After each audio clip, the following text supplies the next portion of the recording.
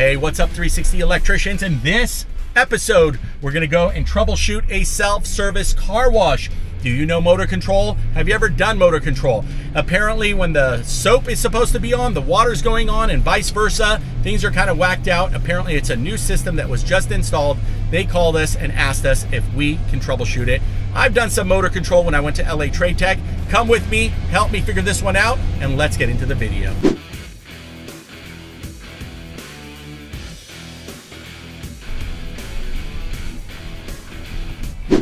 All right, so the client got a new soap dispensing, recirculating system in here.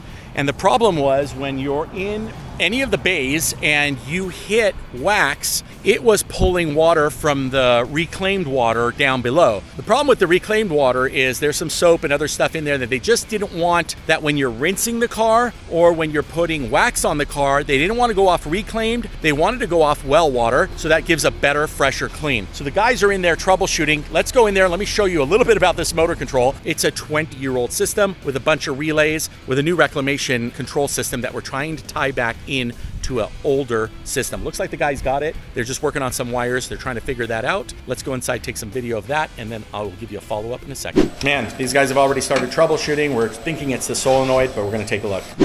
Pump 2 is red, pump 3 is yellow. Okay.